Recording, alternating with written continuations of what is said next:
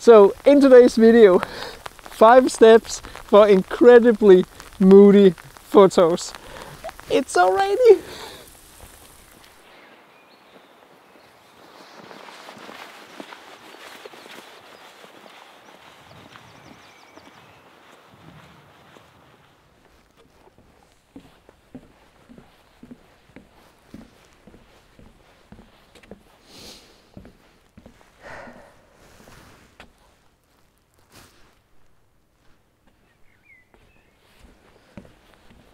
So each time I make these 5 steps video, the first step is first and foremost to figure out what it is you want to photograph. In this particular case, I have come out to this beach area. We have this wooden bridge, pier, something here, which is going to be my main subject. The entire concept of the photo, that's what I'm trying to emphasize in the first step. Like, what are you actually taking a photo of? So I'm going to use the pier here. Very simple, very basic concept, but it's also a very strong and cliche concept. But it's cliches because they work. But I also have some reeds, I have some tide pools, I have some wind turbines there in the background. Not entirely sure I'm going to use those. And I have another wooden bridge a little bit further over. So the concept of the photo, wooden bridge leading into something moody. And something moody, that is of course step 2. Get out on a day with moody weather. Heavy rain clouds. That is usually what I prefer. When I also go for a foggy morning, I guess that is also moody.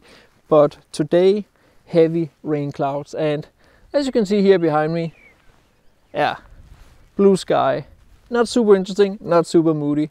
However, if I turn around, we have some really heavy clouds coming in over here. And I've been monitoring the weather forecast for the past days. It was probably better yesterday and the day before, but we're still having a little bit of this really moody weather. So get out on days with heavy rain clouds, showers, good shower forecasts. It can be windy, it can be more still weather. Actually today there's not a whole lot of wind, but the clouds are heavy, they are dark, they are brooming, they are full of rain. I'm going to be wet, but it's going to be so much fun.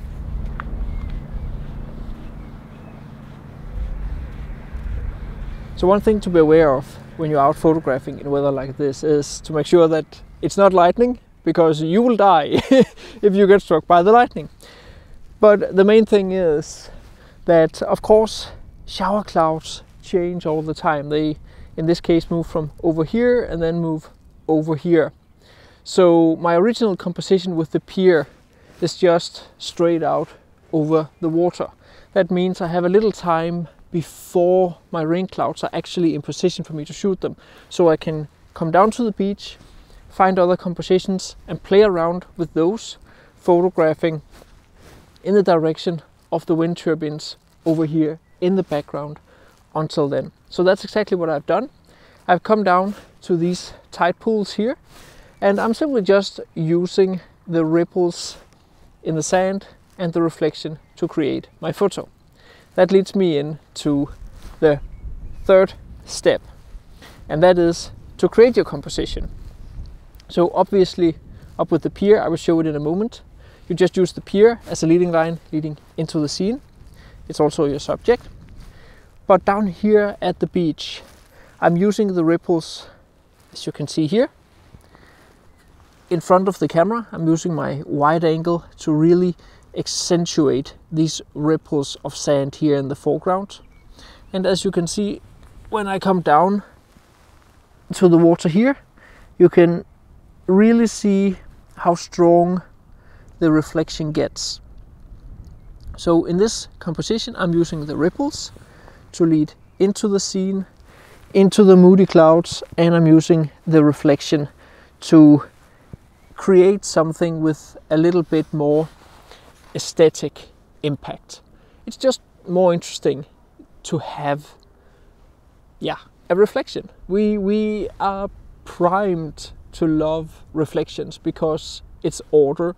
So we have this order and chaos theme in this photo. Ripples in front, into the scene, order and chaos in the background with the big moody clouds. And they are moody. So besides the composition tips I'm sharing in this video here, I also have a couple of ebooks on composition where I share many more tips. They're super easy to read. I have made a lot of examples in them, so you should fairly easily be able to digest what's in them. At least all the reviews says that they are doing really well and works really well.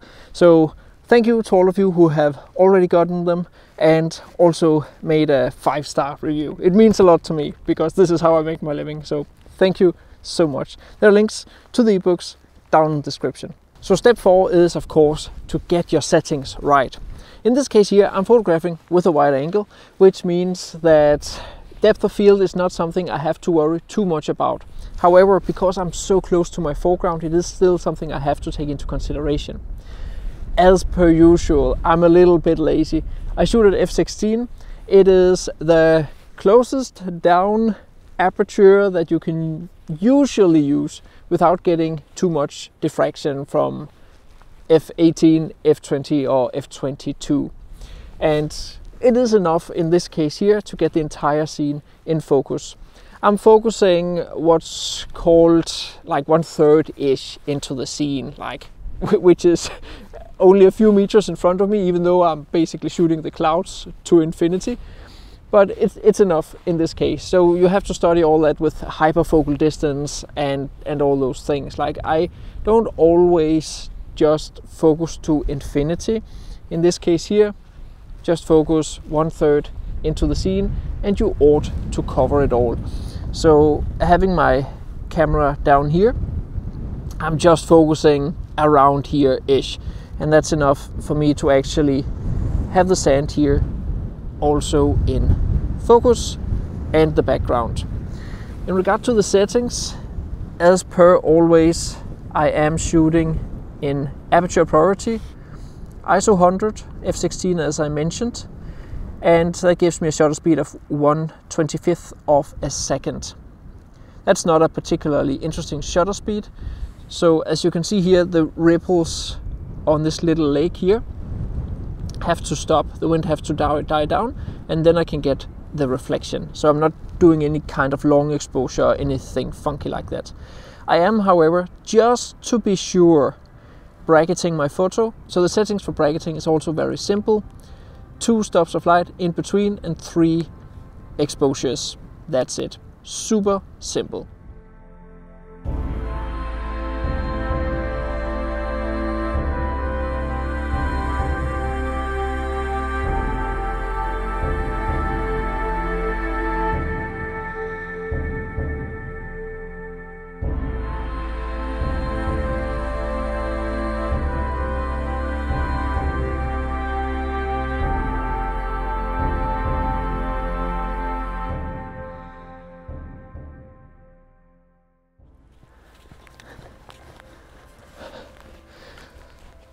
So here comes the rain and the clouds, and there's actually a little bit of hail in these clouds. Come on, it's May, can we soon have some spring? But I'm just hurrying back to the pier to get the shot, while the clouds in the background, you can hardly see them, are looking like this. And I simply just repeat step 3 and step 4. So find my composition, which I already know due to it being the pier, and then the settings. It's raining. So a fast tip is to use a lens hood when you're photographing in rainy weather, because the lens hood will actually take probably most of the rain droplets that come on, so they don't sit on top of your lens, and then you can shoot at f/16 without having raindrops in your photo. So lens hood, always good to bring that. So there came the rain, and as you can see, fairly wet already. So I've been focusing a lot on just like getting the photos and not filming so much, but I can explain you what I have done. So you can see here, I have the pier here in front of me, and a great bonus is that it has become wet, so it's also reflective. But I'm actually just trying to line up you can see the edges of the pier here with, let's see if it will focus here. Yeah, with the corners down here. So I get a very, very strong, very graphical composition that just leads into this very wet, very moody weather. As you could also see, settings wise, not super interesting. F16, ISO 100, I'm still bracketing, and the shutter speed is whatever it is. So step 1, concept. Step 2, wait for the weather to be moody, like now. Step 3, find your composition. Step 4, make sure to get the settings right, so you have a photo which is focused all the way through the scene and you have all the information you need for step 5, which is editing. It takes too long to show an entire editing session, so I'll just show you one very powerful editing technique I use in most of my moody landscape photography editing. I cover a ton of other editing techniques in a very structured and easy to follow along manner in my Photoshop for landscape photographers from beginner to advanced course. The course is designed to easily break down the barrier between your raw editing in either Camera Raw or Lightroom and Photoshop, and you of course get access to all the photos I use in the course to practice on. There is a link and a discount code in the description of the video, but here's the trick on how I easily and efficient burn the clouds in my photos as for them to pop even more and bring out the texture. Once your photo is open in Photoshop, create a new blank layer. Make a black gradient on that layer and have the gradient cover the clouds you want to make darker. Change the blending mode of the layer to soft light. This blending mode makes the darker parts of the clouds even darker in a natural and precise way. If the effect is a bit too strong, you can create a mask on the layer and paint out the effect where it's too strong. Alternatively, you can just lower the opacity of the entire layer. And that's how you easily and efficiently burn your shadows to create extra moody clouds.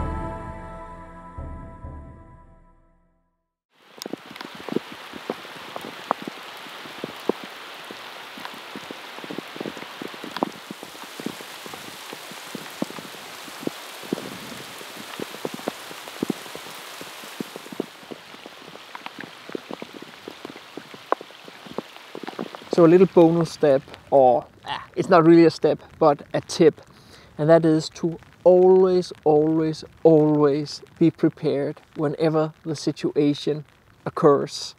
That just takes your photo from good to really good. Know your camera, be aware of your surroundings, and then just get the shot. So what just happened was the rain clouds are coming in again.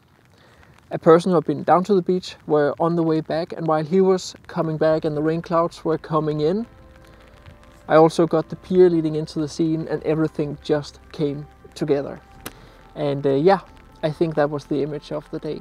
So here you go.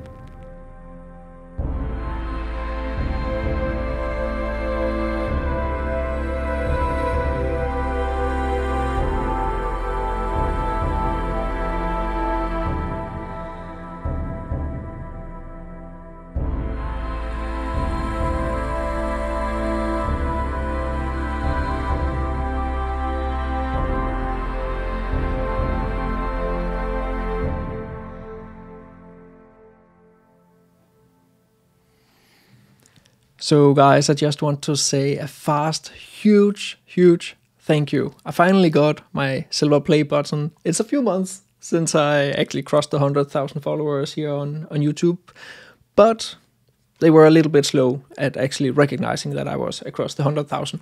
But I just want to say a massive thank you. Also, I hope you enjoyed the video. I want to leave you with a little sequence I recorded on my way back home, where I just hit a massive hail shower, which is very uncommon for Denmark. Like, we had hail laying on the road.